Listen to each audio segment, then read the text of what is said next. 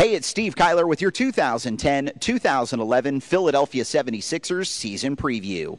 Last season in Philadelphia was all about picking up on the playoff promise that the roster held, but Eddie Jordan, brought in as a head coach last summer, not able to get it done. A fractured locker room that did not believe in their coach, a lot of finger pointing, and a lot of me-first basketball being played in Philadelphia ultimately cost Eddie Jordan his job and the Philadelphia 76ers their season. 27 wins was the result, which meant they ended up in a good situation in the draft lottery, ultimately getting number 2 overall pick, Evan Turner.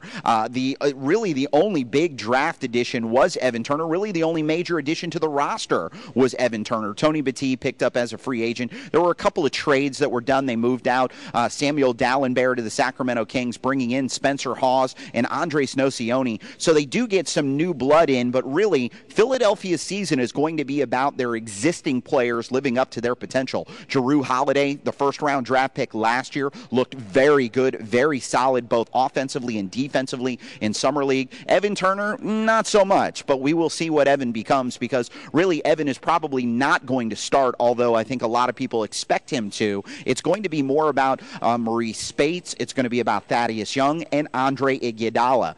$80 million the 76ers gave Andre, and it's time for him to earn it. New head coach Doug Collins coming in, really seeing that there's some potential there in Andre Iguodala, thinks he can turn Andre into a real superstar-level player at this league. A lot of people believe Andre is the perfect complementary player, so we'll see if Andre is able to step into that superstar-type role that the team really and desperately needs him to be. The other big news, of course, is Elton Brand. He is completely healthy. He's been training very hard in the offseason. Doug Collins spending a little bit of time with Elton and just saying that he's trying to get Elton back to enjoying playing the game. You know, Elton, of course, has been the poster child for bad contracts in the NBA right now, so he's got a lot to prove coming into camp. Doug Collins is Mr. Optimistic when it comes to this team, and now you have Rod Thorne as team president backing up Ed Stefanski. So a little bit of new leadership, a new voice, new direction with the Philadelphia 76ers, but all of the direction, all of the change has got to be about improvement and living up to expectations